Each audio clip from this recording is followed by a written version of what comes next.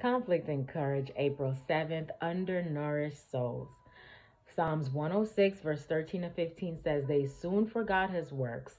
They waited not for his counsel, but lusted exceedingly in the wilderness and tempted God in the desert. And he gave them their requests, but sent leanness into their soul.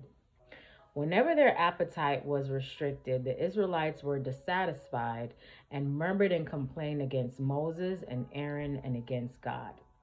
God gave the people that which was not for their highest good because they persisted in desiring it. They would not be satisfied with those things that would prove a benefit to them. Their rebellious desires were gratified, but they were left to suffer the result. They feasted without restraint, and their excesses were speedily punished.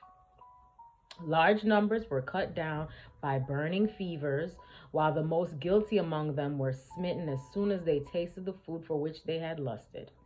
God might as easily have provided them with flesh as with manna, but a restriction was placed upon them for their good. It was his purpose to supply them with food better suited to their wants than the feverish diet to which many had become accustomed to in Egypt.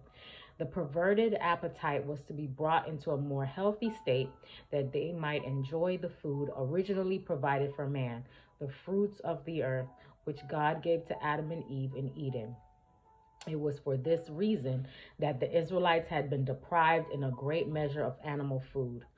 Satan tempted them to regard this restriction as unjust and cruel.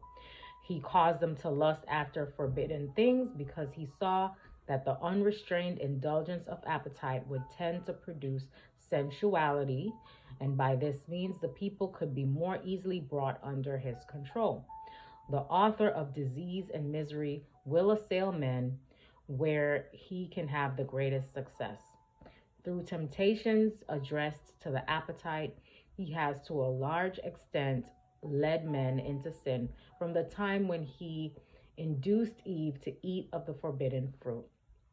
It was by this same means that he led Israel to murmur against God. Intemperance in eating and drinking, leading as it does to the indulgence of the lower passions, prepares the way for men to disregard all moral obligations. When assailed by temptation, they have little power of resistance.